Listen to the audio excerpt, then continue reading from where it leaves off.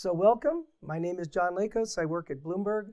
And this talk is going to be more of an economics talk than it is going to be about a technical talk, although I'm sure technical issues will come up.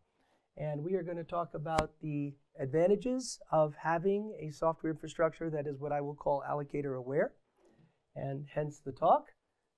Copyright notice for people to enjoy. This is the abstract, but if you are here, you don't need to see this, but for the people who are watching on video, take a look at what's going on. Purpose of this talk, current state of affairs. We know that local allocators achieve performance. If anybody doubts that, this is not the right talk for you because I'm taking that as a given. There are real-world costs, and this is something that we haven't addressed before. There are real-world costs associated with having allocator-aware infrastructure. So we're going to admit that formally. There are some important collateral benefits that have really nothing to do with performance, yet are extremely valuable in a large organization. And still there remain some concerns, and these concerns are in quotes because they are not real problems. They are concerns that people have when they're not fully apprised of all of the details and such. So they are sometimes based on conjecture and other things.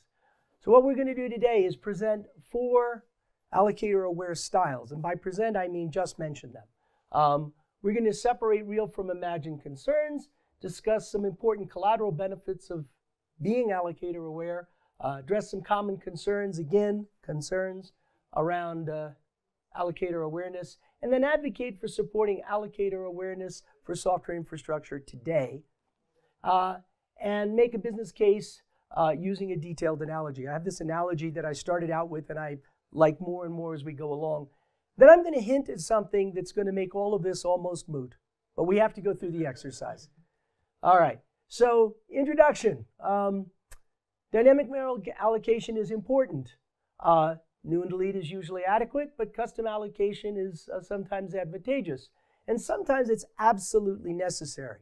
And so when you absolutely need custom allocation, it doesn't matter, you will make it happen regardless of what's going on.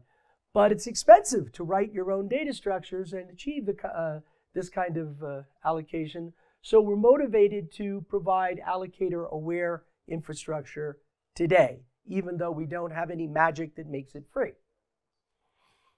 Then we're talking about something that I will allude to throughout the talk, but not even, come on in. It's okay. That I will allude throughout the talk, but not really talk about because that is something that's coming. So there are 2 approaches to custom memory allocation. One of them is writing your own bespoke custom data structures when and as needed. Gives you the best possible performance. It has a high development and maintenance cost for people who want to use it. We can build allocator-aware components. Nearly the best possible performance, not quite the best, but very, very good, much lower cost, has some collateral benefits. This is good. Now we're going to talk about the airline analogy. And actually, you really need to understand allocators very well to understand this airline analogy at first, because it seems like the allocators are obvious in the airline analogy, not so much. But then when you start to go back and forth, it reinforces it. So I'm going to go ahead and give you this idea. First class, best possible, economy, cheapest possible. And this is from a client perspective. So if you're flying on an airplane and you have money to burn, what are you going to do? You're going to go economy? No, you're going to go first class because that's what you do, right? But if you don't have money to burn and all you want to do is get there, then you're going to go economy. So these are kind of 2 options. And so we have economy and first class. Now, obviously, when they invented planes, they had 1 class, which is you get on the plane and you go. But then somebody said, wait, I can make more money if I discriminate. This is price discrimination, classical price discrimination, please. And so we divide our service into first class and economy. But basically, everybody's going to the same place. We charge more for first class. Okay. So now we have this very interesting chart. So this is a mind experiment. Can't really do these things. But imagine if you owned a company and you had 6,200 people working for you that are doing software development, and you had a bunch of components that you wrote and dealt with. And this is a percentile. And on one end of the spectrum, there's the value you get by being able to use allocators in your software. And if you look at the set of components, on this, at this end of the spectrum, you get no value at all, because you can order them, right? You can order the components. These components, I get no value out of it at all, and these components, I get a lot of value. So this curve is a fictitious curve that gives you an idea of the shape. Does this make sense? Does everybody understand what I'm saying? I've got a bunch of components at my company, and I've sorted them based on how important it is that I can use allocators to make things go faster or whatever. And I've sorted them like this. And there's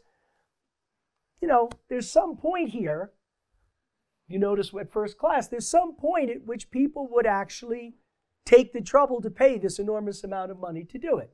That point is right here. So if you're, I'm calling this alpha. If you're at the percentile that's above alpha, you're going to roll your own data structures and you're going to get the benefit, no matter how expensive it is, because you need it. That's what you're going to do. So here's cost and effort, and these are different units. And so here's the cost, and here's the cost. At some point, there's very little cost to doing nothing, and then there's an enormous cost to doing everything. Do you see how it breaks down? And as soon as you get that enormous cost, you pick up the advantage of being able to use allocators here. Does this make sense? Okay. So, cost and benefit, right? You pay a cost, you get a benefit. Now, let's take the analogy a step further. Let's look at business class and premium economy. Here are two additional classes on an airline, and they compete with different clientele. The almost as good as first class, that's what business class is. That's saying, I'm going to give you almost everything you need at a fraction of the price. And you say, heck, that makes sense. I like that. I'm going to go with that. And the other one is, suppose you don't have a lot of money at all, but somebody's willing to give you a heck of a lot more for just a little bit more money. You say, you know what? Maybe. So then you have now three different classes. You have the people that are, or in this case 4, but it's going to work out that we have 3. Thank you. You have the people that want the cheapest possible thing. You want people that have the best possible thing. And then you have the people that want almost everything for almost nothing, which is most of us, right? Okay. So I'm going to combine these two things into one service class. And I'm going to say that people below this alpha minus, they don't care. They're going economy regardless. They don't care how little you charge. They could care less. And then there's this alpha plus. They don't care how much it costs. You can give me everything. I want to spend the money anyway. I want the absolute best I can get, and I will handcraft it, and it doesn't matter. So this region in here, if you look at this, maps to what I'm going to call upper class. And this upper class is the region where you pay a little bit more and you get almost everything you want. And I'm saying from a client perspective. Keep in mind that this is from the client perspective, not from the company perspective. Who is the client? The client is the application developers. Who are the people that are paying for this extra effort, who are doing the software infrastructure? The infrastructure developers. Now, in most companies, the application developers are the ones that get all the glory, make all the money, and are the heroes, and the infrastructure developers are the people that just sit there and work really hard, keep their heads down, and they make the company successful. They're just kind of like different reward situations. Premium economy is that region to the left of alpha that says, well, if I get it for almost nothing, I'll use it, but I'm not really that excited. And the business class on the right says, well, I was going to spend the money anyway, so I'm getting it for a song. I am so excited I can't stand it, right? But you get both. You get both of these things. Then if you look at cost here, again, you pick up the cost here and you get the benefits here, and then you pick up this additional thing, but those guys are going to spend the money anyway. So now we get two areas, right? This is not changed. People were going to roll their own and they were going to get this anyway, so that's not changed. But now, for this little bit of extra cost, we get all of this additional benefit. And then we get some incremental benefit because we get incremental benefit from people who would never have spent the time to do it, but don't mind that their client gets a little bit better response or that they use a little bit less machine resource. So, you know, that's kind of good. But they wouldn't have done it themselves, but they get it for free. So this is incremental benefit essentially for free. All right. What's that? What is that gray thing that we see there, that rectangle? What does it represent? It's the marginal cost savings that we get by having a software infrastructure that's allocator aware. Because all of these people would have rolled their own, but they don't have to now. Does that make sense? So this is cost savings, and this is value added. Cost savings, value added. Okay, now this is just so incremental cost savings. And notice there's this interesting point here. See a little point I circled here? Notice that these points mean absolutely nothing. So if you're inferring anything from where they cross, they're different units. The benefit is measured in something that's like utils, and the cost is measured not in dollars, but in opportunity costs from developers doing other things. So the relative heights of these things mean nothing.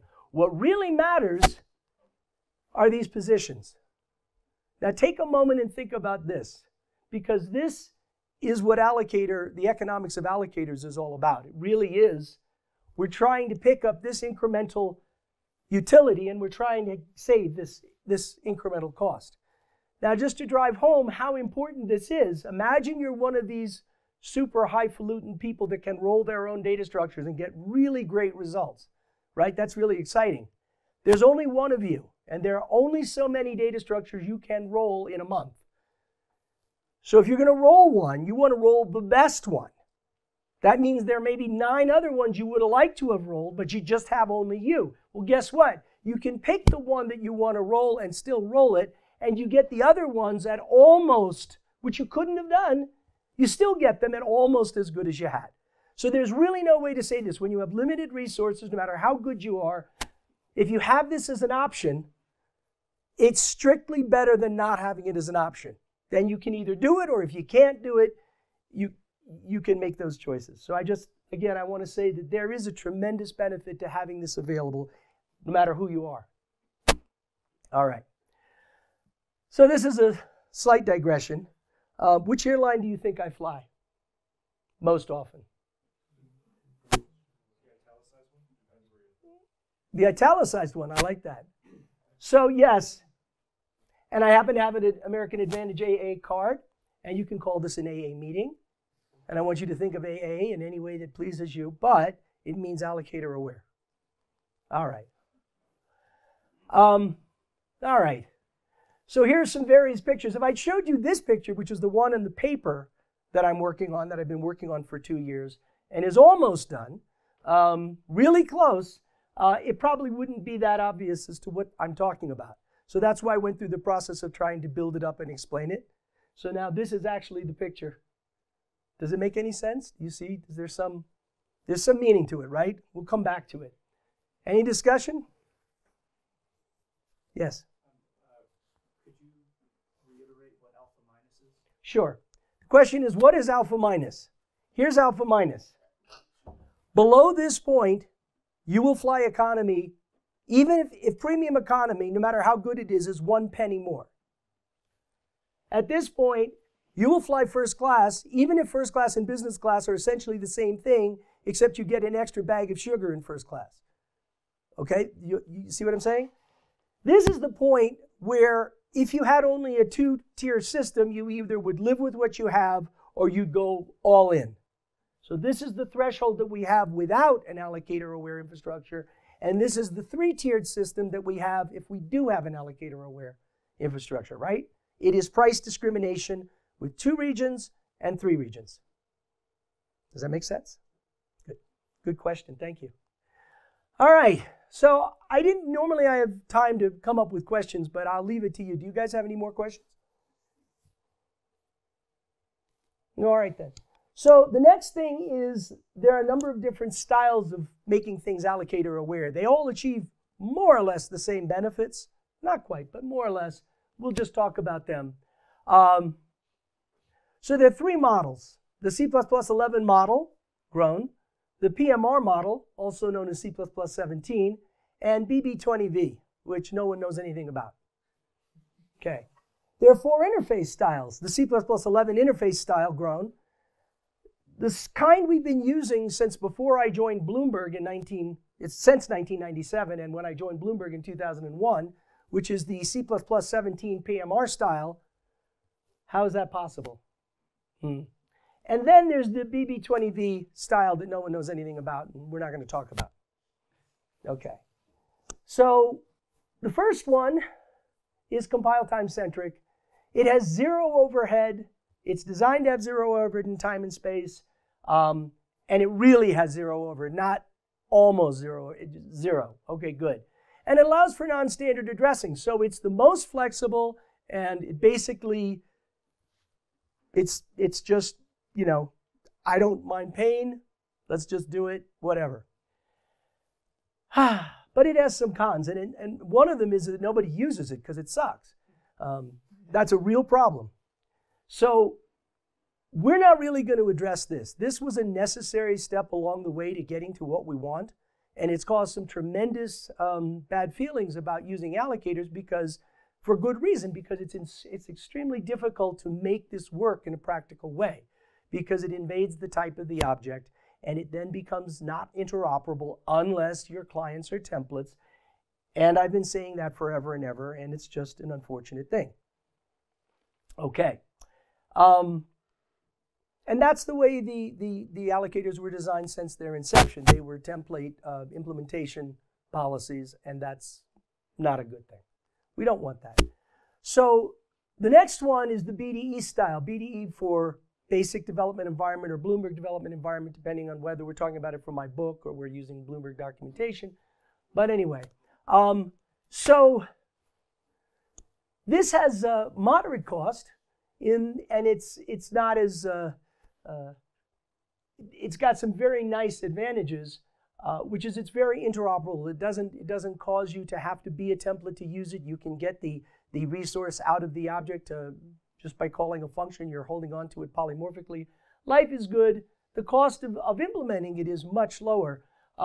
It does have some cons. Technically, it's not 0 runtime and spatial overhead, but that's only technically. As we're going to see later, it is close enough. It has still has significant implementation and maintenance costs.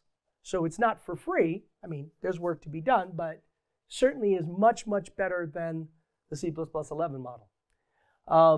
The PMR style is really just the same as the BD style, but instead of being a raw pointer, it's handled in the way and spirit in which we do things with objects, but it's not really a value type because what is it? It's holding on to a pointer, so not really worth talking about the difference.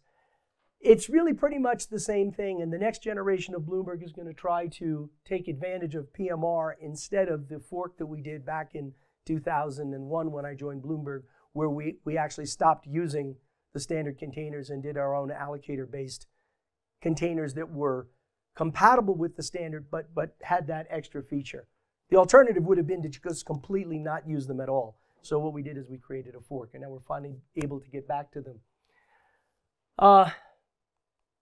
And so, anyway, the next thing is low cost, and what we're really going to try to do is we're going to try to get the compiler to help us, but we're not going to talk about this much at all right now.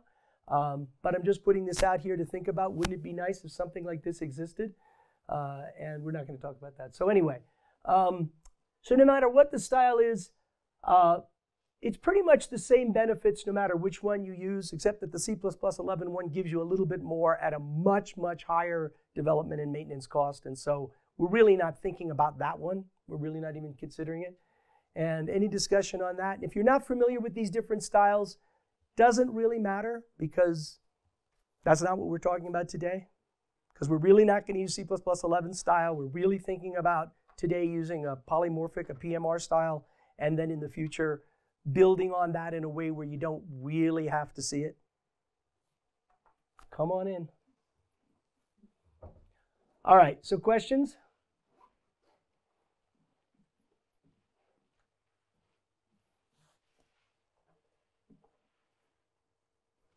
Okay.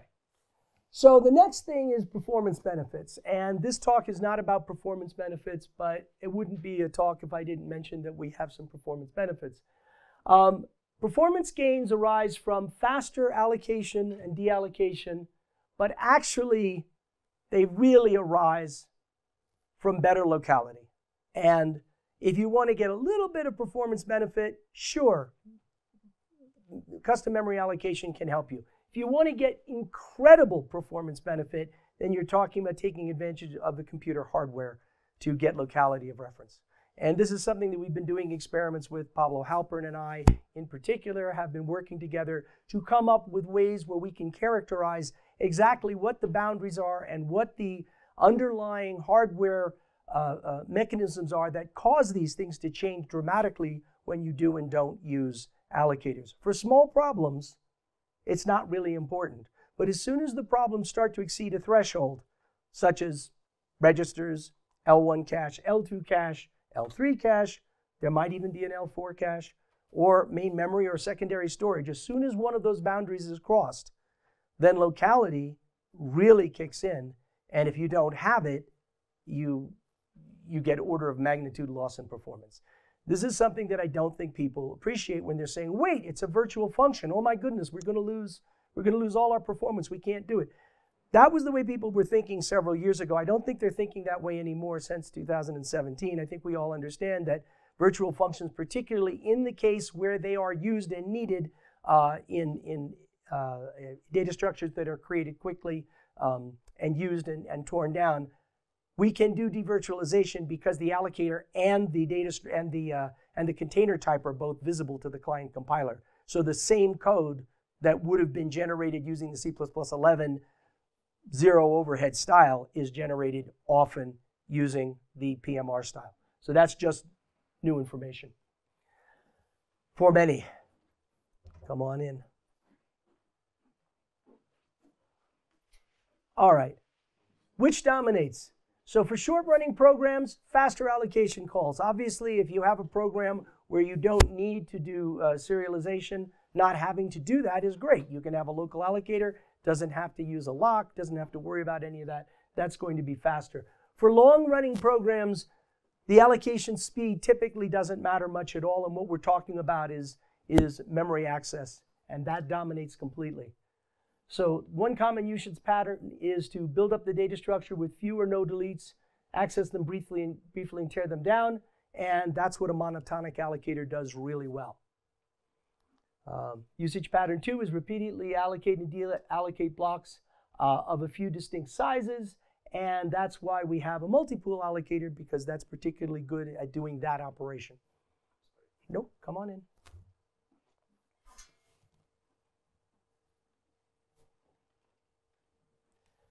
And usage pattern 3, need to destroy many objects en masse and objects that own no resources except memory. So one of the things we can do with this, for example, we use a managed allocator. And the idea here, all local allocators are kinds of managed allocators typically. And so it may come as a surprise, not only can we not deallocate each piece of memory individually, if we have a data structure that doesn't use anything but memory resources from a particular allocator, we can unilaterally wink it out, and it goes away, and there is no cost associated with that deallocation. It's just gone. It is legal C++ to do it. Is it dangerous? Yeah, but so are a lot of other things. But if you're careful about it, it's fine, and it allows for other kinds of uses that aren't just performance-based in nature. Come on in. No, it's okay. Go ahead.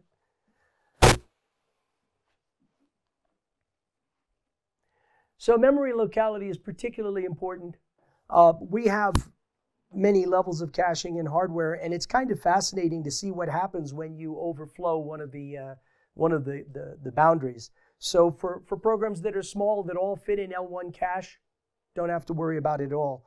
But long-running programs that allow memory to diffuse across larger areas, right? So if you have memory that's all focused in one little area, that's wonderful. And you have cache lines, and things come in cache lines. By the way, cache lines in pages are special because it doesn't matter where things are in memory so much. It matters a little bit. It doesn't matter where they are in memory as long as you have densely populated cache lines or densely populated pages. Because what will happen is all of the stuff that you need will come in a single page, or it'll come in a single cache line.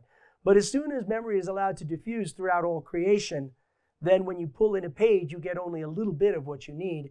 And so you wind up not being able to have all of your memory in a small cache because you can't fit all the pages in, or you can't fit all of the data into your L1 cache because each cache line has only a little bit of what you need. If that makes sense. So again, pages and cache lines are special because if they're not densely populated, you wind up thrashing. And that is where allocators help tremendously. Does that make sense? Okay, this is, if you don't understand the mechanism, that's okay. I mean, it took a lot of smart people a long time to get it. But this is the way hardware is designed. It's designed to take advantage of these things. And what's interesting is, I've been doing a lot of reading about this so that I can figure out how to explain it. Not only does it do it because people write code that way, but because it does it that way, people write code that way. So it's a reinforcing thing. So if you know that the hardware is going to take advantage of locality, you will write your programs to take advantage of locality, and allocators help you do that. Okay. So loss in locality dominates everything. As soon as you have memory that's, I think we found around 2 to the 18th elements, as soon as you exceed that threshold, you're starting to get outside, and you get paging effects. And when diffusion is allowed to occur, which means that you have non-densely populated pages, you can get an order of magnitude loss in performance easily, sometimes more. All right. And the whole point of having local allocators, it doesn't get rid of diffusion, but it decreases it back from the order of magnitude disaster that it was to maybe a factor of 2, which is huge. Okay. And local memory allocators facilitate threading, and this is another benefit of allocators. I'm just mentioning you don't get accidental cache line contention. We've heard of this notion of fault sharing, right? You don't, if you have allocators and the allocators are tied to a thread or tied to a subsystem that's acted on by a single thread, you don't have to worry about fault sharing because your cache lines are densely populated with stuff that is being worked on by your thread. Whereas if it's not densely populated by stuff being worked on by your thread, then there could be a concurrent thread that is also working on the same cache lines, and that is what fault sharing is. And how do global compilers or global allocators deal with it? They waste memory so that it doesn't happen, but you still don't have the densely populated data in your cache lines. You just have not having the contention, and that's not as good as having the dense population. Does that make sense? I'm saying a lot of stuff here. Okay, so achieving maximum performance requires global knowledge and a solid understanding of different allocator characteristics. And the point is that this is not an elementary technique. This is not something you teach in school like, oh, I'm going to learn computing. What am I going to do? No. This is hard. And this is advanced, and that's why you're here, and that's why this is a very expert conference. On the other hand, it can be packaged up in a way where people can consume it. If you don't have it, and you're in a large organization, and people try to do it themselves by hand, you know, it's an order of magnitude or 2 worse than just doing it in a controlled way where the people who actually understand what they're doing do it and provide it for you with a bow on it. Hence, allocator-aware software infrastructure, as opposed to roll your own and pray. Okay. And by the way, if you're an application engineer, most likely you went to school and did a lot of interesting things in some domain and didn't study allocators for 20 years, maybe. So again, there's some reason to think that you want to have the domain expertise, package this up and make it available, as opposed to leaving it all open and saying, yeah, you want a TV? Go build it. All right. Any questions? Yes. Both. Go ahead, in order. Simple questions. If you have these thread local allocators, do you find an idiom to avoid the sharing between threads, or is up to? The question is, if you have a thread local allocator, do I have an idiom to avoid sharing threads? Actually, it's just the opposite. a global allocator can do the mapping for you so that you say, okay, I have a thread, I have thread affinity, all my allocations are presumably coming from this thread, life is good. As soon as you introduce a thread pool, now the threads are not tied with the subsystems that have the locality. The goal here is to tie the allocator with the subsystem and let the threads be independent of that packaging. Does that not answer your question? Okay, the question is how do you actually make a local allocator be associated with the data that it works on, right? That's what you're saying. So imagine the experiment of benchmark 2 in the 2017 talk, which I'm sure you've seen many times.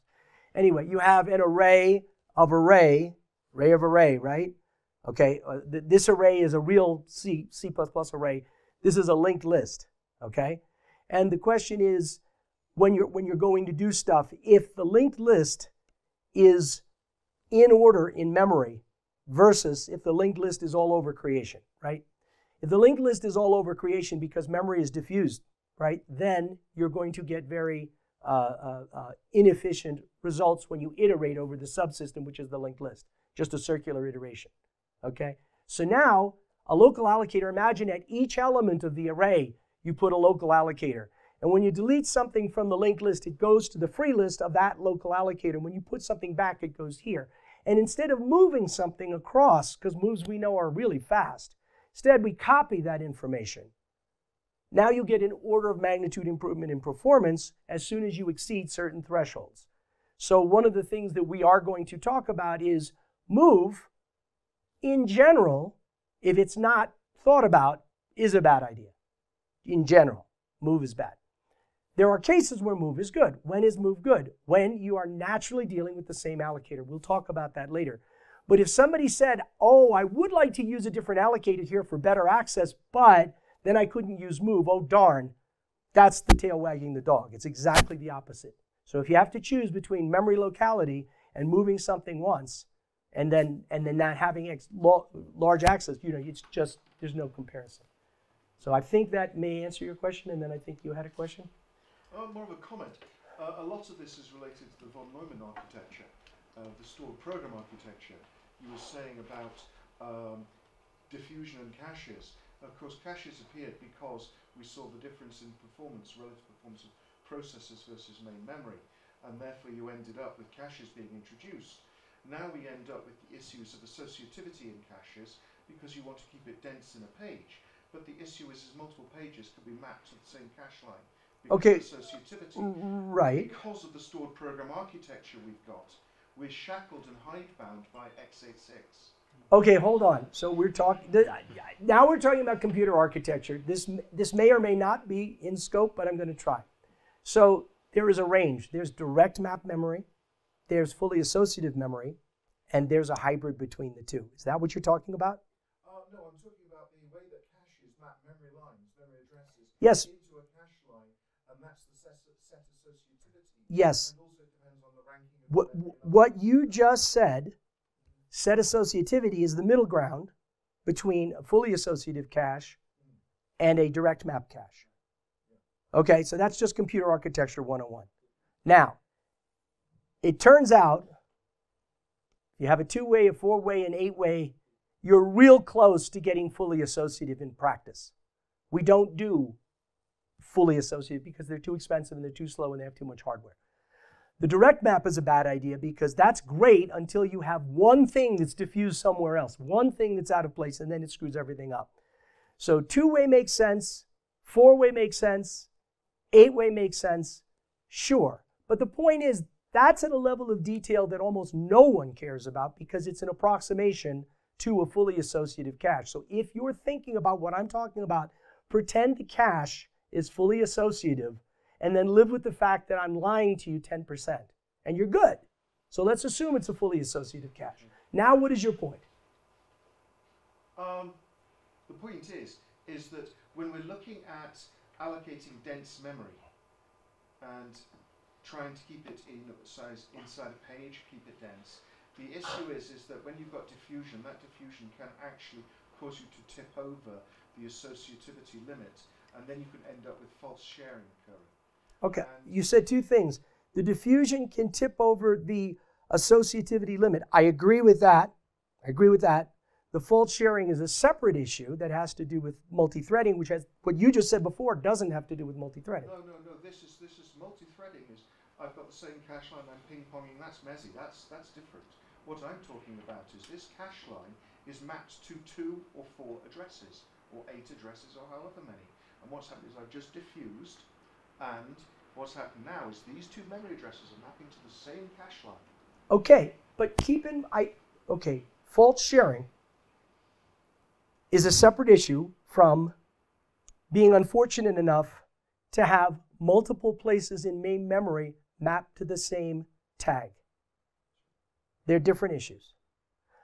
You're right that diffusion could cause that to happen more than non-diffusion. If memory is just sitting right the way you allocated it to begin with, not only do you have the benefits of what you just described, you have the benefits of a forward marching system or prefetch. You have the benefits of multiple memory banks being accessed in cycles. All kinds of good things happen when you don't diffuse.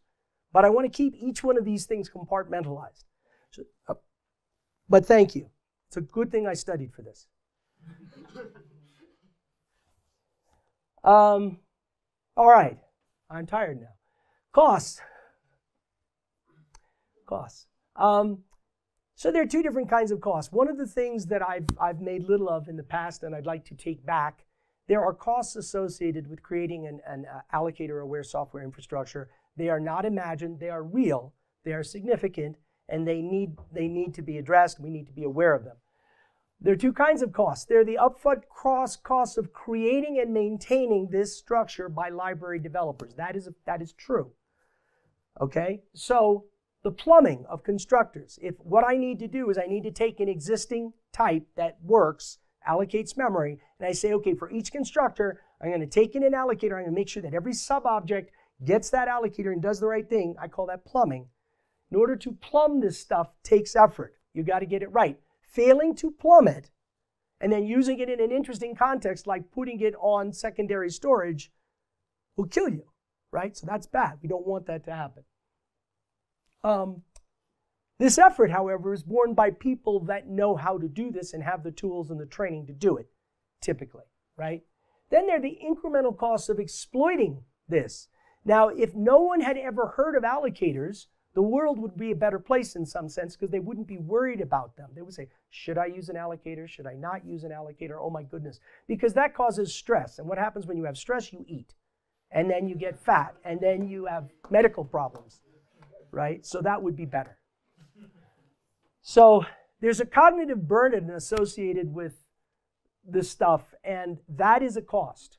And people will argue that that cognitive burden is too much to bear. I can't know that allocators can make my world better.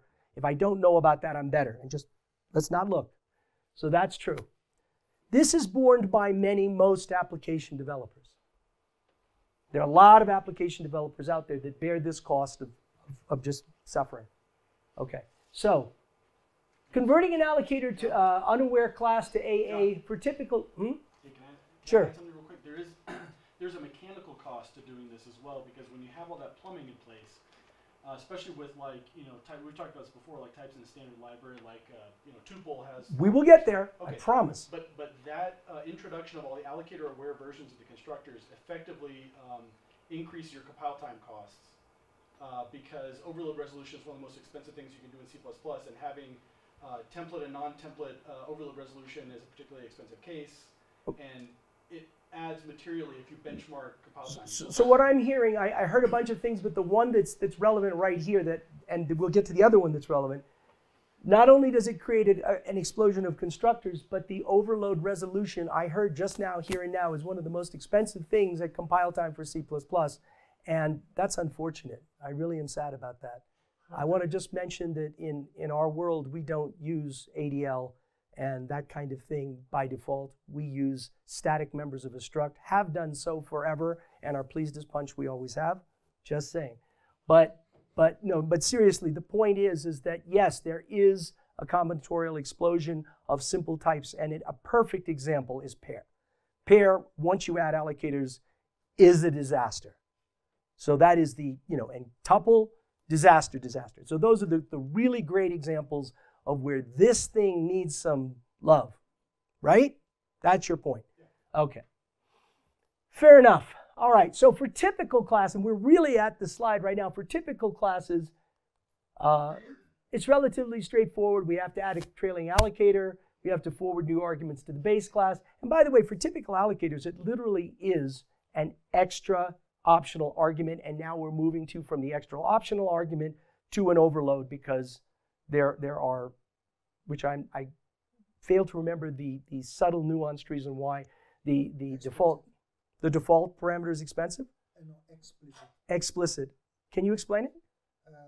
Don't All right, so it has to do with explicit, but what we're going to do is instead of having the equal 0, we're going to have the two ones. One of them is going to be with the allocator and the other one's going to be explicit. Is that what we're saying? It's related to explicit. Anyway, the bottom line is the old way of doing it. Whatever you had, you would say allocator star equals 0, and now we're going to have two of them. One of them we're not going to have it, and one of them we are. Yes? So if I had to think through it, right? I mean, you have the case where you have something will otherwise be an explicit constructor now with the default, and you get some funny business therein, right? Like you have to worry about, There's some funny business with explicit and the default thing, because the default thing is not tied to the actual signature. It is an end parameter thing, regardless of whether it's defaulted. So it has been decided that rather than do it with the old way, with the equal whatever, we will double the number of constructors, which is sad, but that's what we're going to do. Okay. So we forward the new argument. We need to be able to denote every AA type with a trait so that we know that it is that. That's something that we need to be able to sniff out so that we know anything that says, oh, I'm a container and I know that you're allocator aware, so I'm going to inject you with an allocator when I create you. That has to happen. Now, for non-typical classes, they're more challenging. Generic, template, and container types, and we're going to talk about those things. So something like complex, what's going on here? Well, we don't have allocation going on, right? So it requires interacting with AA's of the type. If the type allocates, we've got to do something with that. So we just introduced some interesting overhead. It's a container type like vector, then it involves touching the constructors, so that's another thing. Now, if it's a non-allocating template type like pair, now we have to think about what are we trying to do. So we have to teach people what do you do in a case like pair, and typically what we do is we get somebody like Pablo to think about it for years and come up with the answer, and then that's the answer, we're done. But you wouldn't want to try to ask somebody, a normal person, to deal with that. And then there's this weirdness like shared pointer, and it's not regular, and so somebody who's really wise has to figure out, well, what does it mean to make a shared pointer allocator aware? So these are the strange types. We do not want our clients doing this kind of work. We want somebody who really understands what they're doing to do this for us, which is why an allocator-aware software infrastructure team, that would make sense. And when it comes to something really hard like these guys, we want it to be done by the standards committee and by the very best and brightest in the world, and not just the best person who happens to be on a 5-person team at a company that, we don't want that because that's not good enough. But for the basic stuff, it's not too bad. So it's a maintenance burden. Now, this is information that we've taken from our own code base, and we think it's about a 10% source code overhead. Now, this is pre-C++ 11, with having to write all of your moves and all of that. So it could be worse. But it's on the order of this. But it's very regular code, so it's not terrible. Now, learning to do this, learning how the training involved is definitely a real cost. And there's an opportunity cost, because when we have our best and brightest doing this work, they're not doing other hard work. So that's important. Other important projects might be delayed. So these are costs, for sure. There's some mitigating factors. This stuff lends itself to automation. That's a good thing. BD Verify is something that we have that currently makes sure that you do it right. And in fact, we're in the process of making it take something that wasn't allocator aware and turning it into something that's allocator aware, which is something that is a starting point for the next step. BV20V will eliminate most manual plumbing. In other words, imagine if you didn't have to do that work, but you just gave some hints and it just happened. More on that later. This technology is itself a very substantial one-time upfront cost. So think about that. We have an upfront cost. Do we spend the money, a lot of money, to figure out how to stop developers all over the world from worrying about implementing allocator-aware software infrastructure? We'll see. It's kind of like self-driving cars. So here's something to think about. How much more expensive, once we have the technology, is a self-driving car than a non-self-driving car? Think about it. What would make a self-driving car more expensive? Is it the software? No. So what is it? It's $300 of ASICs. $300 of ASICs. Insurance. Just the rolling in, repaying the R&D costs is probably the biggest component. Okay, what if the R&D costs are just a write-off? Bloomberg does it for you. Then it's kind of free, right? It's kind of like we discovered a cure to penicillin. Awesome. I'd like a cure, not a cure to penicillin, but a cure. A cure. We discovered penicillin. My bad. Yes. So you see what I'm saying? This one-time cost will address a lot of other repeating upfront costs. It itself is a huge cost, but compared to the repeating of the other cost, it is nothing, we think. So the typical cost of using an allocator-aware software infrastructure is comparatively small, and we're going to discuss style a little bit later on. It's much faster than rolling your own, right? Because as we discussed, if you have something where you have a data structure and you can simply assign it an allocation strategy by composition, that's got to be faster than starting from scratch going, okay, I'm going to go write this thing and I'm going to do this whole thing and then maintain it, right? You simply supply the desired allocator construction, requires additional testing. What doesn't? There's no need for custom, if there's no need for custom memory allocation, you can ignore them, right? So if you don't want to care about allocators, you don't do anything different. If you have an allocator-aware software infrastructure, you simply ignore the documentation, you ignore the optional parameter, and you go on about your merry way and feel guilty that you weren't propagating the allocator awareness to your stuff, which is, again, a cost. You would use and test it normally. It's entirely opt-in. No one is saying to you as a client of an allocator-aware software infrastructure that you must make your code allocator-aware, although it might be a good idea. Remember, it will cause you frustration because you didn't do it. You'll always go home at night saying, I should have done it, didn't do it. So the additional cognitive burden, larger interfaces, trailing allocator arguments in every constructor, more English to read, optionally specify the basic allocator, Although the net benefit for those who exploit is clear, right?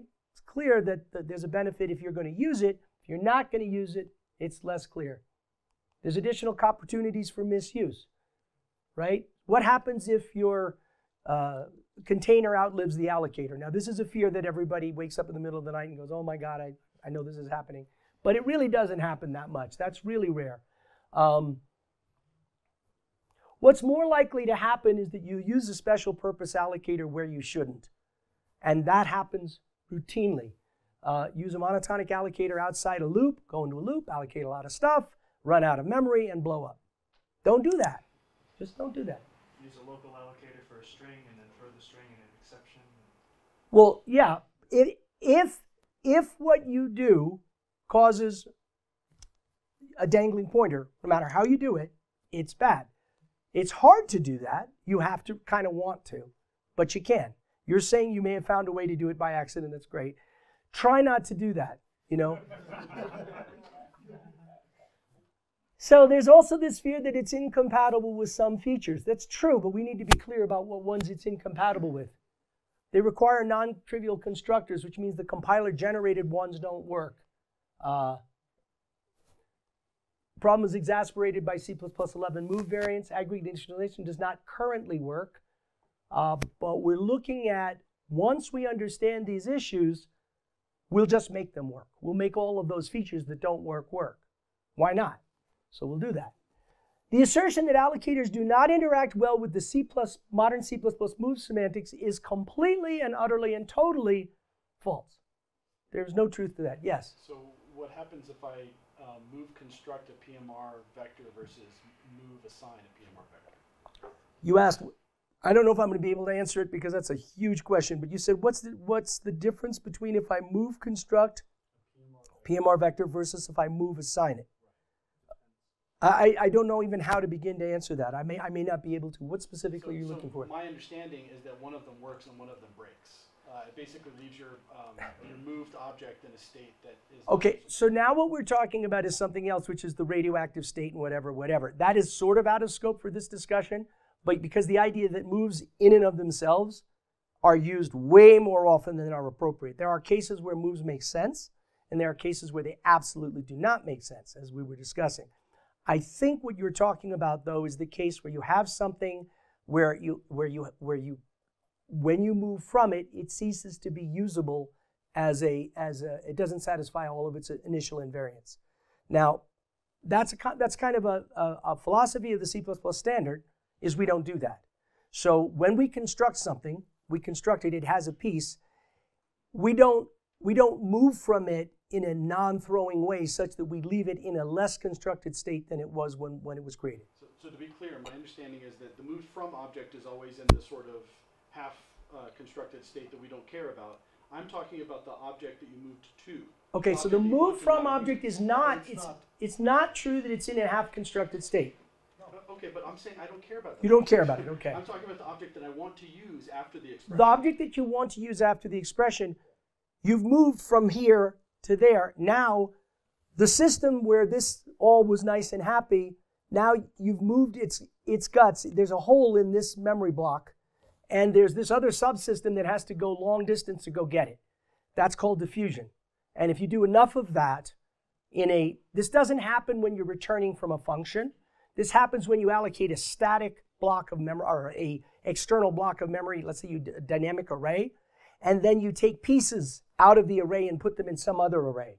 And now when you come to work on this array and you're going around this array, you find yourself jumping all over memory because you've done moves. Had you done copies instead of moves, life would be good.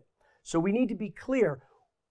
Another point, when you return something using just return by value and it's an allocating type, that is not being done by a move. That's being done by RVO or NRVO. Has been so since 2003, and it's a misconception that moves do anything for you. In fact, if you explicitly move, it's a pessimism. You should never do that. What you want to do is let the compiler do it for you using RVO. So we're not talking about the return semantics. We're talking about static. I don't mean static. I'm talking about dynamically allocated data structures that have locality, and as a result of repeated moves across memory boundaries, cease to have locality. And that's why I'm saying move is a bad idea. Copy is better. Does that make sense? Do you see what I'm trying to get at? It does. I'm just objecting to the notion. The thing that you said that made me raise my hand was yes? that there's no interaction between allocators and C++ move semantics, but there is in the case of PMR allocators. Okay, and I'm trying to say that there's no interaction between PMR allocators and move semantics that would make you say, oh, PMR allocators don't work well with move. That's not the case. You want to say something? Yes, I believe what Zach is remembering is when you do a move assignment of like a PMR vector, when you do a move assignment, the destination object will keep its allocator, whatever that is. So sometimes it will be able to pilfer the guts and take the allocation, and sometimes it will have to make copies. Right. Or so make a copy of make a new allocator. Right. So if you try to move from one object to another and they don't have the same allocator, it degenerates to a copy. So David Sankel presented a couple of years ago in Fluke. I'm pretty sure what he said was if it doesn't have the same allocator type, it's not that it's a pessimization, but it's actually UB. I may be misremembering that's that. Swap. No, that's not. Is That's that not swap the I'm case. thinking of? Yeah. Swap, okay. Swap, it's undefined behavior to swap, but think about when you use swap. You use swap in a container. What is a container? It's a local arena, and by definition, every element of every container uses the same allocator. That's the scoped allocator model. So the time you want to use moves is precisely inside a vector or inside an arena. So if you're inside a local memory arena, use move because you're not hurting yourself. You're all good, right? So you use swap, you use move, use any of those things. That's exactly the time that you want to do that. That's when you want to. You want to insert into a vector. You would not copy the elements along. You would move them. Now, what does that cost you? It does cost you sequential access in the computer. It doesn't cost you locality, but as far as prefetch goes and as far as consecutive memory bank access goes, hurts you a little. But we're not going to talk about that because at that level, no application programmer is going to care. That's a computer. That's what computers do. Leave it to them. But as far as the main important one about crossing a memory pool, when you're in a container, use swap. When you're not in a container, think about using swap. You see what I'm saying? So swap is used in algorithms. Algorithms are used on containers. That's awesome. So algorithms are not used across containers. I hope that's a really important point. I think that, yes? That's a question. When you say on here compiler-generated copy operations won't work, is that because you're saying that the AA class needs to have additional? Right, because you can't generate an allocator-aware today in C++ 17. You don't generate an allocator-aware constructor. That being one that takes allocator.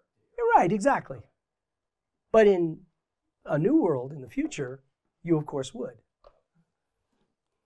Okay, I'm going to talk more about this. It's a really important point. Yes?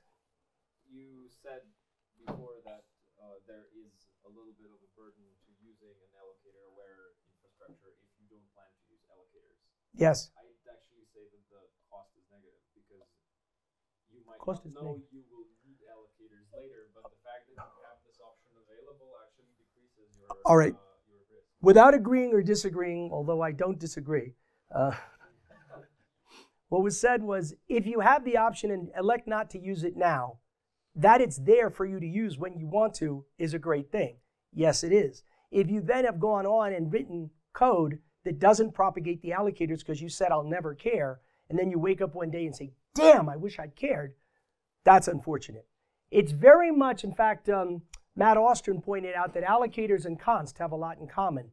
If you're going to use const, you have to use it everywhere or it will bug the bejesus out of you. You have to use it. You have to do it right. So allocators are kind of like that. If the low-level infrastructure will be allocator aware. At some point, you may stop caring and stop propagating allocators, and so the higher level infrastructure is not allocator aware. Then, if you decide, gee, I really wish it were, you have to go back and do some work. You can, and there may be tools to help you do that, but I'm saying if you don't do it up front, you may have to go back and change it. However, as a pure user, if you're just doing your own thing and you're never going to plumb anything, sure, it's nice to know that I wrote my code, it's too slow, I can drop an allocator into this data structure and it runs 3 times faster. Awesome, right? That's what you're saying. Yeah. And Totally agree. You might not know up front, but if you're choosing which data structure to use, one that you can later change without, completely changing libraries, a godsend. You heard it from him. He's saying that having an allocator-aware software infrastructure increases your, decreases risk, that's absolutely true, and increases your options. Okay. So we just need to make sure that the productive lifetime of our object doesn't exceed that of our allocator, requires some care. It limits the applicability of certain standard facilities that manage object lifetimes, namely these guys. We have to deal with those. Education, tools, and governance. We need to address, like, when are we going to do this stuff? Proper training costs money. Code reviews. People actually have to be trained on how to review this kind of code, and that's a cost. We have tools that we have to create, policies we have to create. But that's not atypical of powerful things. When you have power, you have to create the infrastructure and the governance to make sure that it's not abused. And then, of course, there's multi-threading, unit testing, and C++ itself are all things that are hard and require training and governance. Bottom line, there are real substantial costs, substantial upfront library development costs, modest incremental application developer costs. We claim that a valuable, credible, reasonable proposition remains. If we don't have hierarchically reusable allocator-aware software, then some application developers will need to write it. And that is very, very expensive in the short term and in the long term, because you have to maintain that stuff, and that stuff is not reusable because it was written for their purpose, but you still have to maintain it. We've been down that road. We know that's bad. We don't want to do that again. All right. And of course, the people that don't do that will be forced to do without. Any discussion on this? These are the costs. I have a question about testing. Yes? Do you also maybe do some extra level of testing just for, I don't know, checking locality, or if anything goes wrong when making your existing code allocator-aware? Do you also test for that? The testing that we do is primarily to make benchmarking inside your CI or something like that. Benchmarking is separate. The testing that we do is to make sure that the allocators are propagated to the sub-regions so that the plumbing works. That's the extra testing. We can also do that by inspection. So we don't actually have to write running code. We have analysis tools that verify it up front. So that's a good thing. When we have compilers that can write it, we won't have to worry about it at all because it'll be right by design because compilers did it. So it's that kind of level. So no, there isn't a lot of extra runtime checking that has to be done because it's a very systematic kind of thing. Okay. So moving along, collateral benefits. What are we at? I have a half hour? 28 minutes. All righty. Collateral benefits. So apart from the dramatic performance gains, there are other benefits. Rapid prototyping, modularity, hierarchical reuse testing, instrumentation, and object placement, to name a few. So when we invest in this ultra-high performance stuff, that first class, we don't get the collateral benefits. By the way, this is a true story. If you sit in first class on the plane that I go across the ocean with, okay, right in the front, the first row of business class, there's this huge restroom. But if you're in first class, which is on the other side, you actually aren't as close. So if the plane catches fire and you need to get out, it's right near the exit, or if you need to use the restroom, it's better to be in business class for that than it is to be in first class. And the reason the analogy here is if you need something in a hurry, the first class solution doesn't work because you have to build it, whereas the business class solution is available immediately. So there's another analogy here. So business class has its advantages even over first in that it's already there. The latency is essentially zero. The first class solution takes weeks or months to write. All right, so rapid prototyping. I claim this is really important. It reduces risk. You can select from a suite of allocation algorithms. You can plug them in. You can measure it. You can tune it. You can repeat as needed. Now imagine a situation where you don't know if this is going to make things better or not. You spend 2, 3, 4 weeks writing this custom data structure. You plug it in, and it's no faster. Oops. Now what do? Do you keep it and pretend that it made it faster, or do you just tell your boss, I just wasted a month? You know you're going to keep it, and now you've got this extra crud that does nothing. Okay, or you could have tried this in an hour, found out it was a bad idea, tried something else in an hour, found out that was a bad idea, tried something else in an hour, found out that was a good idea, and been done in 3 hours and get a raise. This is good. But you can deploy it immediately. If you find out you've got something good, you can deploy it immediately. Yes? So the previous idea of trying all these things in an hour presupposes that you have the ability to measure, tune, repeat all correctly, all accurately in that same hour, right? That's kind of a big collateral benefit. Well, the fact that you have the ability to model it. You don't have to write the code that you hypothesize this code will make my overall application run quickly. You have the way to check that. Even if, let's say you do that, and it makes it run really quickly, and you go, this is awesome, and I think I can get another 20% if I write it by hand and it takes me a month. You still get 80% of it immediately. Your customers are happy. Then on the next release, you get even more benefit. But the point is, if you look at the customer happiness over time curve, it's way better. If you look at the number of hours spent achieving nothing curve, it's way better, right? So that's good. You can also use it as a proof of concept. That's the thing that's really important. You can deploy it immediately, or you can use it as a proof of concept to create a project that you are then going to deploy later. Yes? I would like to plug in here my talk. And as a collateral benefit, you get testability of your code. Oh, yes. If you use the polymorphic allocators, that's my thought. That will come up, by the way. Right, that will come up. I'm going to talk about that. That's another benefit, that they're instrumentable. BD-style allocators are chainable, so you can compose them. Examples, I have a small block allocator that can fall back on a large block allocator. You can just create that right on the fly, and it's as simple as putting large block allocator, small block allocator takes from large block allocator, container takes from small block allocator. 3 lines of code done. There's no magic here. Also, maybe one allocator provides some metrics gathering or before it falls back. Suppose I just want to count something. There's some very sophisticated and interesting things you can do. It's just like playing with not a Lego set. What are those things that I'm trying to think of the toy. There's some toy that you do that. But you can just chain things together, and that's what this is all about. Like an erector set, but it's not really a multi-dimensional thing. It's really like a pipe. It's like saying, I wanted to do this thing, then I wanted to do this thing, and then as the flow goes through, the dials spin, and you learn all this stuff, and it gives you memory, and maybe there's some sort of data structure here that makes this part really efficient. Or Decorator pattern. It is a decorator pattern for sure. All right. Oh, look what we have. This is probably the closest thing to a silver bullet that you'll have when it comes to memory allocation. And what's awesome about it is it works in any size system. So it's not something that you're limited by the size you're using. You plug that into anything. And it checks for memory leaks, logs and allocates calls, matches the allocations with allocations text exception safety, all kinds of good things you can do with this.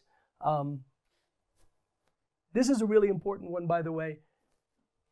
It was talked about at ACCU. One of the things that allocators can do is they can give you special debugging blocks where when the memory is deallocated, it checks the sentinels on either side of the memory allocated, and if they're not the magic combination that the thing was expecting, it tells you, wait, you overflowed memory. This is awesome stuff, and you can do this stuff in arbitrarily large systems. There's no limit to the size where you can use this stuff. It's not invasive, right? You don't need to go and instrument all your code. You just plug it in. Every piece of library code that was ever written does not have to be changed. So I said this, it works on arbitrary large systems. So Attila is going to talk about this at length in 55 minutes in this room. There's a great example of where you can use the interface of a ubiquitous allocator parameter to pass in other things. And in this particular case, memory usage on an object basis. And what it does is it leverages the allocator interface, and it can multiply inherit from some other thing. And then as an opt-in, something can ask this allocator that was passed in, are you interested in my memory allocation statistics? And it says yes. Then you do the dynamic cast to the base class of the thing that's doing the statistics gathering, and then it can offer statistics. This works really well. It's used at Bloomberg. It's just awesome. Anyway, this is strictly better than other solutions. As I said, it's fine-grained, it's opt-in, provides object as opposed to class-based info, and again, it works on arbitrarily large code. You can place yes? What do BSLMA and GTKMA stand for? Okay, so in our nomenclature, we have package groups that are 3 letters. Then we have packages that live within package groups that are 1 to 3 letters. So the first 3 letters here, GTK, stands for something. That's the GTK package group, and it's the MA package in the GTK package group. It's not so important what it means, but the fact that it's hierarchical and tight so that you know the hierarchy by inspection and you can generate all kinds of things from that little bit of text, that's what's important. So no, this is not intended to be some awesome name. This is better than a zip code. It's better than, you know what I'm saying? So the idea is that you can use the allocator from one group along with the allocator store from another group. This allocator lives in the BSLMA package of the BSL package group. There's a very low level package group. It's like an infrastructure package group. And that's the package in which it lives. The allocator is the interface. Is the one that defines the virtual functions. The allocator store implements the allocator interface. This is at a much higher level in the physical hierarchy. This is kind of like at the application level. So somebody took something that's almost like a standard part and then they had an application part like a middle level, and they said here, and they derived this thing, and you can pass it around to anything, but if one of their things takes it, it will report memory usage. And it does so through dynamic cast. By the way, there's a section in the second volume of the book that I am working on that says use dynamic cast only when you don't need it. And this is exactly a case where you use it only when you don't need it, but if you have it, I can give you the information. So it's an opt-in kind of thing. So again, but are those intended to be mix and match? Like I could have chosen an allocator store from a different group if I'd wanted to? If there was such a thing, sure. And yes, the allocator store is not in the interface. What's in the interface is the allocator itself. So I could have an object, let's say I had two different allocator stores, A and B.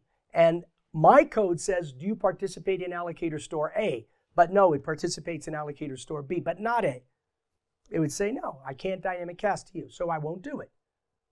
Do you see what I'm saying? But you could imagine something that participates in both A and B, in which case it would be able to dynamic cast. But you need an object that multiply inherits from both. Yes? If I may try to give a bit more clarity to Sure. the description. The example below is a specific subsystem of the overall the overall application framework. And so what this provides is for us to be able to debug the memory used in that particular subsystem without having to look at every other memory allocation in the software. Okay, so what's critical about this is it doesn't just tell you like you would if you're using Purify or Quantify or something like that. It says for this particular instance of a subsystem, how much memory is being used, as opposed to how much memory is being used by this type or something like that. That's really what the difference is. In any event, there are very interesting things you can do with instrumentation, and this happens to be a really powerful one that I wanted to mention, but let me move on. Placement of objects in memory is really important, and that's something that we needed to do and you can just do. And particularly if I want to put an entire object in memory, not just its footprint, say I can use placement new to put a vector in something, but I can't take its guts and put it in there, but allocators let me do that. And it's particularly good for memory mapped hardware, and we do this at Bloomberg. That's this example. The gmalloc allocator, which is, again, it's tied to the ability to take some memory in a process and just swap it out to memory mapped I/O, and then when it's time to put it back in, it just swaps it back in, and it just works. So you can do this kind of thing if you can place the whole object in some arena.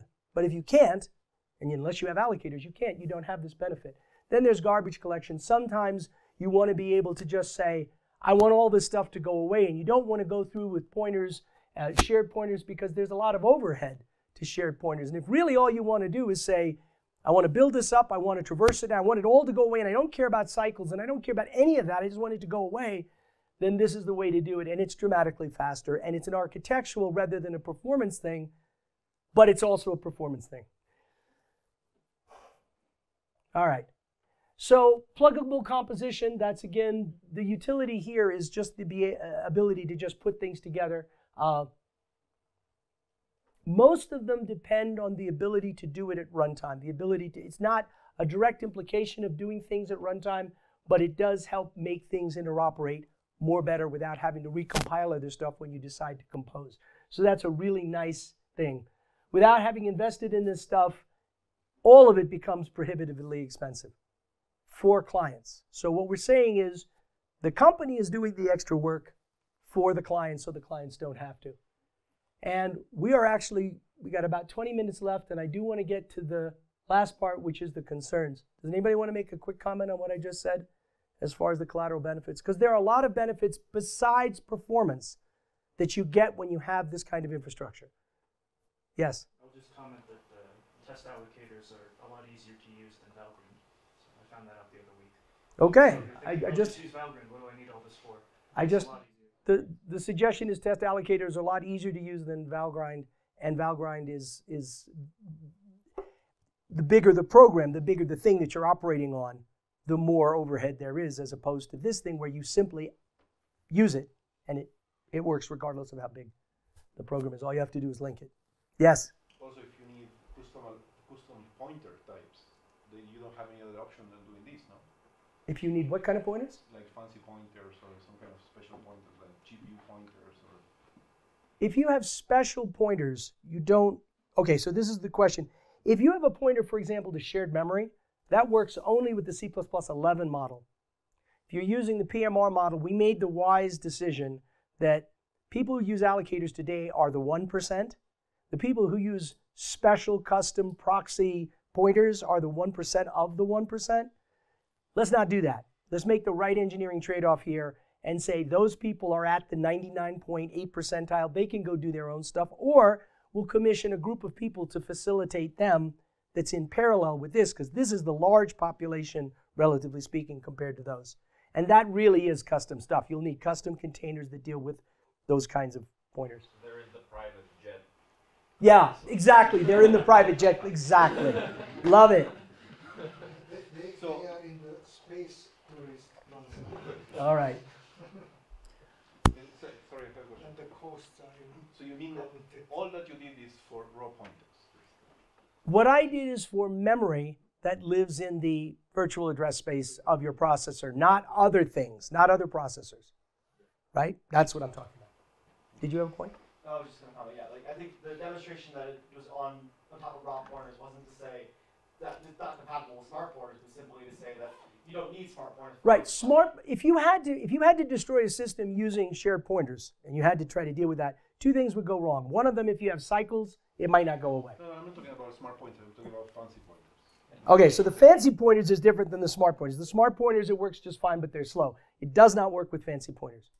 That is the idea. Everything you said actually works with fancy pointers. It does in C++11. It doesn't in PMR. That's because you're thinking of the containers in C++11, but you can design the containers such that Absolutely, you could. are allocator-aware and fancy pointer-aware. So the point is, yes, you absolutely can, and you should, if you have enough of a client base to make it worthwhile. Yes. We do.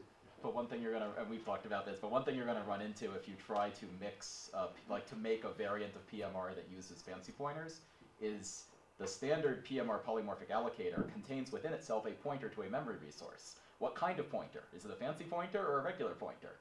Right. That we don't want to get back to the C++11 interoperability issue. Yes. I think the core problem is that PMR is effectively a type erased allocator handle, right? And fancy pointers with type erasure are just going to be slow. I just heard something about type erased, and I don't know. It's absolutely not type erased. The whole thing is, it's not type erased because when you go to the container to get the pointer out, you get the base class. You need to have that thing. If you're saying that the derived class isn't available, of course not, because you're dealing with plain old object-oriented programming where you have the base class thing. It's not that it's type erased. Type erased is a specific issue that we do with shared pointer, right? Because we have a template, we create this thing inside internally, it does that. We have a factory for a constructor method. That's a very specific thing. What we really want to do, the idea is we pass in an allocator that is of type base class allocator, but it's a derived and it holds on to it. And when somebody says, can I have your allocator? You give it back and you have the allocator. You don't have to be a template. I think that's more to the point. Does that make sense? Did I not cover it? I think we're talking about the same thing with different names. Fair enough. All right. Alrighty then. So C++11 really was a necessary step, but it hurt. The C++98 allocators didn't work at all. C++03 created Riesel words that still didn't work at all. C++11 allocators created all kinds of pain, but they were a necessary step. C++17 allocators are much better. Runtime polymorphic, much easier to write and use. So we're making progress. We don't want the type of the allocator to invade the type of the container.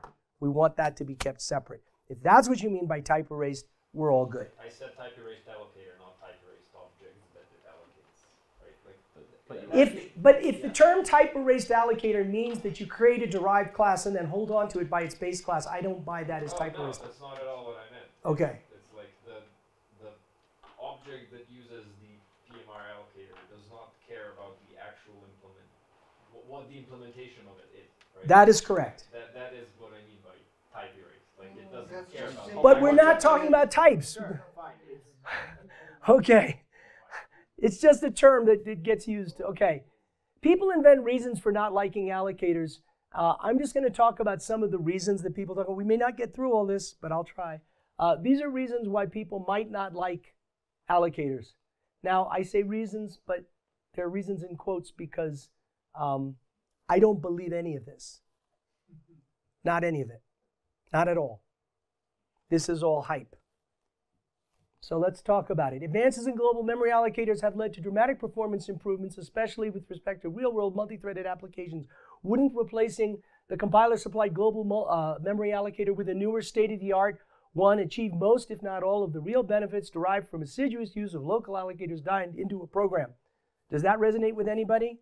Does anybody say, yeah, that's it? Yeah, because JMalloc works great. So, global allocators are not and cannot be sufficient. And the reason is the general purpose allocators are ignorant of the application-specific details. And that's it. And there's nothing we can do about that. There is no magic. So that has to be kept in mind. They cannot achieve the locality that local allocators can.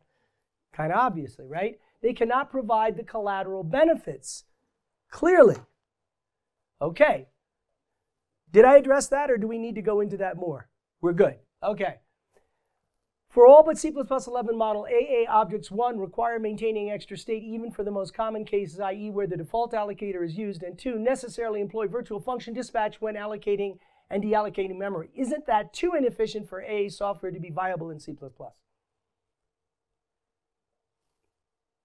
This was the way of thinking for many years, that how can you possibly have this inefficiency, and yet it's kind of weird. Would you buy a $100 bill for a penny? No, penny's too much. Can't afford it.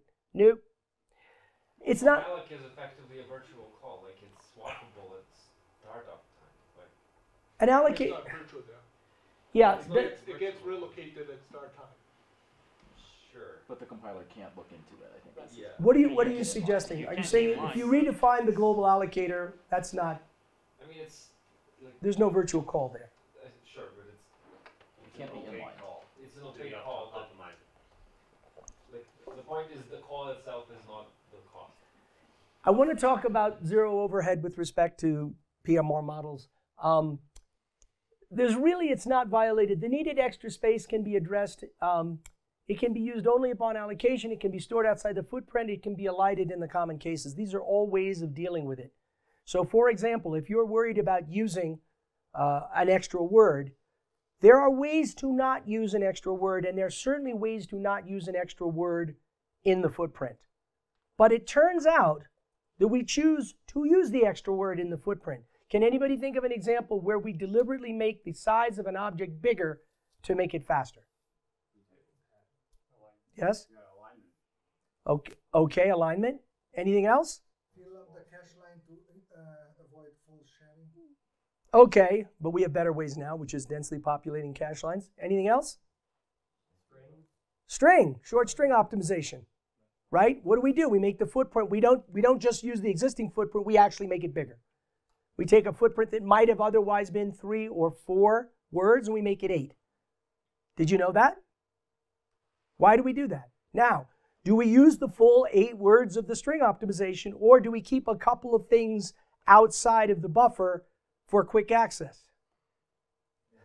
Yes, we do. And in fact, both Andrei Alexandrescu and I at the same time, I swear we didn't even know each other at all at the time, independently came up with this really cool idea where the last byte in the string would be a status code, and it would work out that the length of the string would reach 0 because it would be the struct size minus the length of the string. So if the length of the string was exactly the struct size minus, if you follow what I'm saying, the null terminator was 0. We squeezed every last byte out of that buffer, and it's not as fast as not doing that, because all of the computation and all of the noise that goes into making that work is more expensive than just accessing the thing directly.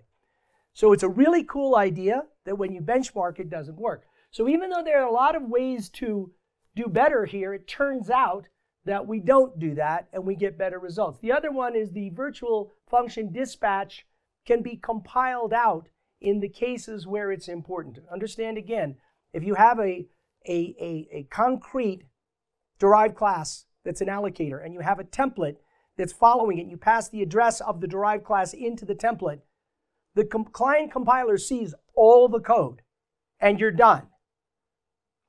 Does that make sense? It's the same code. In many cases, it's the same code today. GCC had a head start about 3 years ago over Clang. Who knows where we are now? But now that it's part of the C++ 17 standard, I guarantee people will work on the problem, and it will be the de-virtualization will become normal and fine.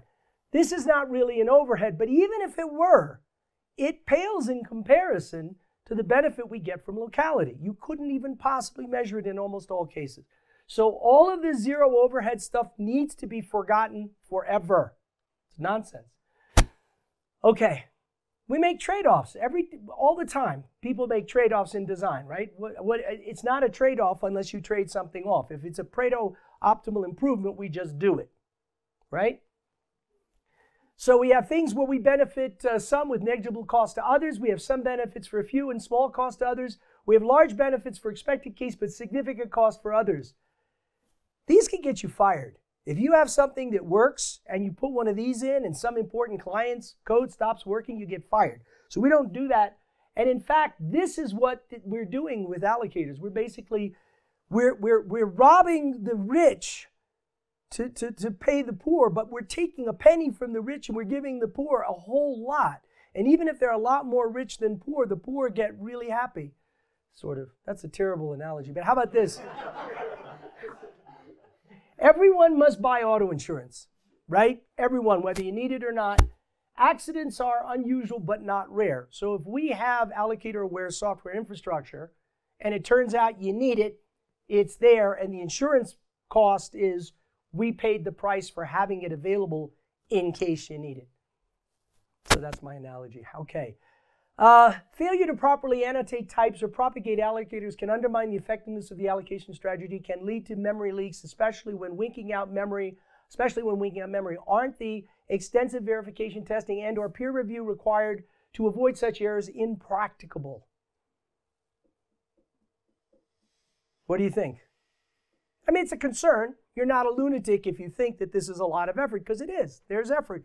People who are not trained will try to do crazy stuff with allocators. They will. So you need to keep a leash on them.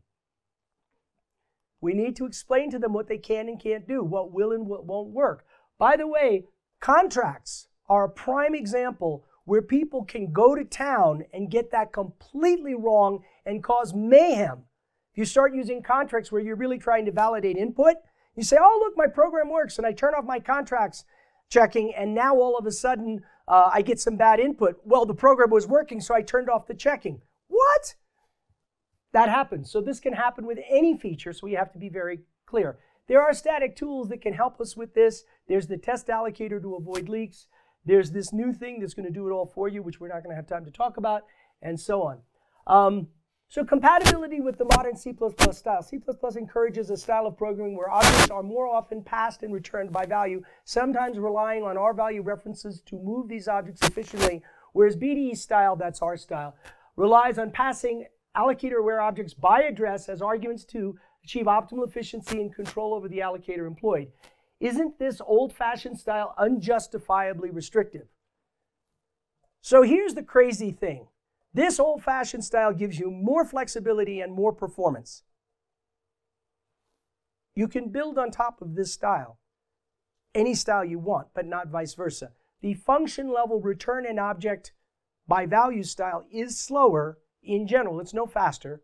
And I say that tongue-in-cheek because infinitesimally in some cases, what you're effectively doing is you're creating the object each time and then destroying it. If you need the object exactly once, it's more efficient to create it, use it, and destroy it than to create it in a default state, populate it, use it, and destroy it. This is true, but the difference is typically almost unmeasurable. On the other hand, if you do something in a loop, like the accumulator pattern, which we're going to talk about, I think it's going to come up, then the difference in cost is dramatic, and there's no way to fix it with allocators or anything. Because what you're doing is you force the issue of construction and destruction on each call of the function. And you don't need to do that. So that's what this is. The accumulator pattern, tokenizer returning strings, for example, is a classic example of where you do not want to return the token by value. I don't care if you move it, construct it in place, you know, whatever you do, that's forcing a construction and destruction on each call. That's bad. Doesn't give you full control over the resulting allocator. And think of the added complexity of trying to add an allocator for each method. Right now, all we need to do is add the allocators pretty much for the constructors. Now imagine if every method that returned an object also had to have an allocator parameter, and it doesn't work because you still have to construct it and destruct it. So now you see how that just is completely overwhelms any kind of sensibility. So this really doesn't affect it at all. What we want to do is we want to be able to build our low-level infrastructure so that everyone can use it, and then we'll create a special case for those people that want to use it in a special way. So I am about out of time. I went over, of course. Didn't do it last time. But you guys asked good questions. Move versus allocate, we sort of already talked about. Move assignment is often not as efficient as coffee. We've done a copy. We've done a number of benchmarks. We know when this is the case. Mucks with memory. I talked about cache lines. Constructive interference. This is also known as true sharing. I made up the term true sharing because we want the prefetch. Not prefetch, but getting data that we're going to need soon just by the locality. The prefetch is because of the order of access. And then there's this optimal n-way cache that was discussed, and main memory banks that was discussed, and we're not going to worry about that because that's too low level. And then moving within a container, as we discussed earlier, thank goodness, is okay. It preserves 1 and 2 above, 3 and 4 not so much, but we're not going to care. The last one is object pools in factories serve to reduce overhead caused by allocating memory. So why aren't those other approaches as good, if not better, alternatives to allocators? And the interesting thing is those are higher level abstractions. Memory allocation is reduced but not obviated. And do moving vans eliminate the need for furniture companies? Whatever that means. No, the idea is they're not replacements. In fact, if we were going to build object pools, we'd build them out of memory pools. We would have lower level infrastructure, and then we would have these object pools.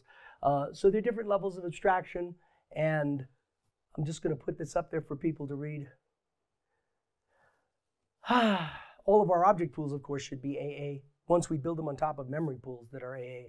So this all fits together. It's not one versus the other. It's just different levels of abstraction. By the way, object pools are exactly what we're doing when we're using the accumulator pattern or something else like that. We're creating an object and we're reusing it, and that's a good thing. This way we enjoy the collateral benefits, discussion, questions, and I guess I need to get to the conclusion. Allocator-aware software infrastructure is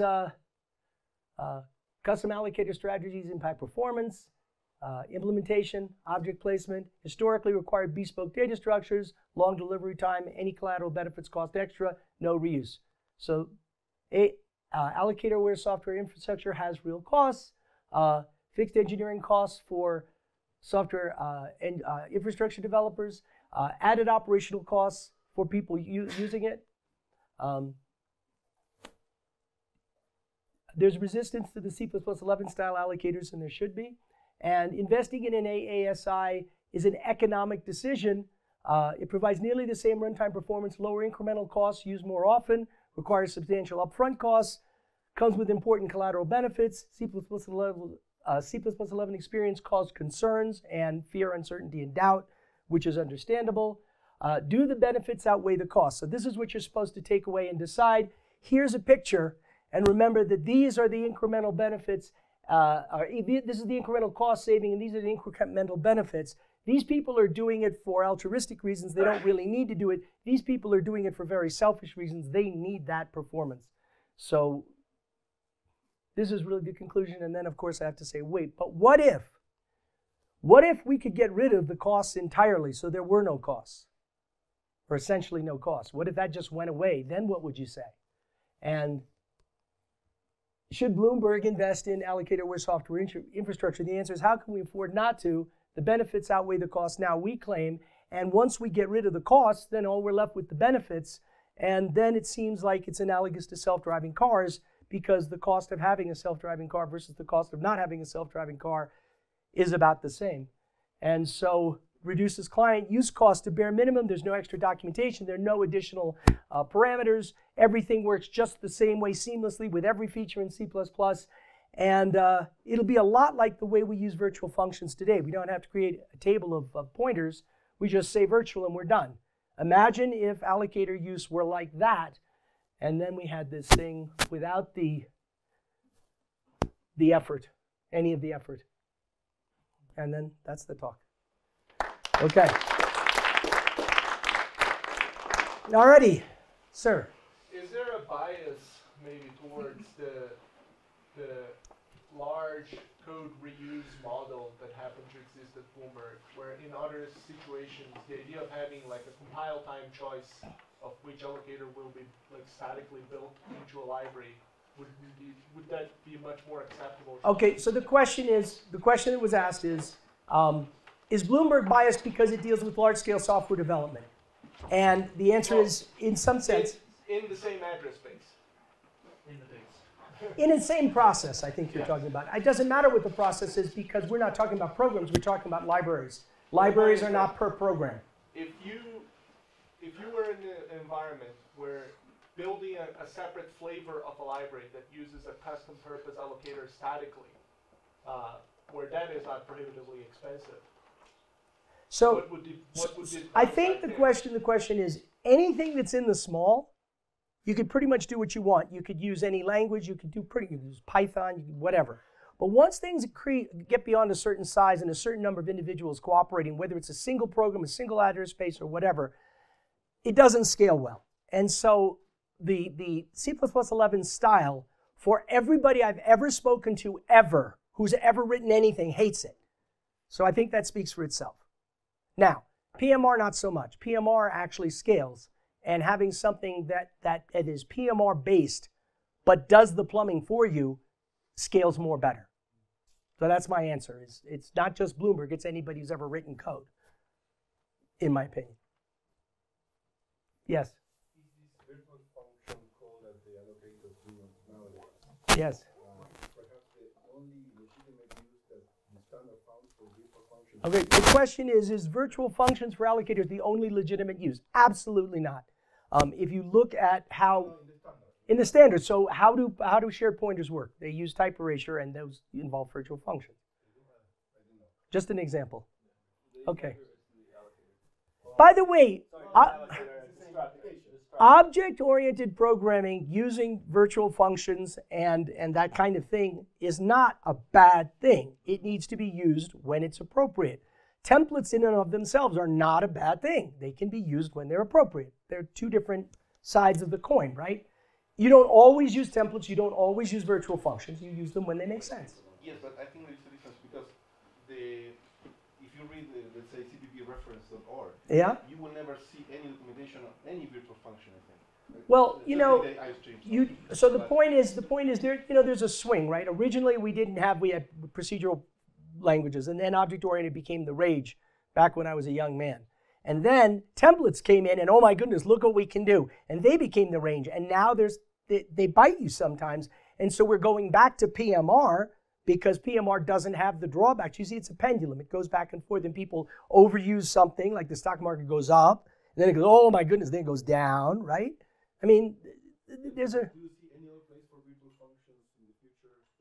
Absolutely. I mean, think about the decoupling you get when you have large systems, right? You have lateral interfaces. You can do them with templates, but then they're strongly bound in. And to do anything, you have to recompile everything. Whereas if you have virtual functions, you don't need to recompile your code. Code can exist in a library already ready to go, without modules, without anything, and you can just plug it in and it just works.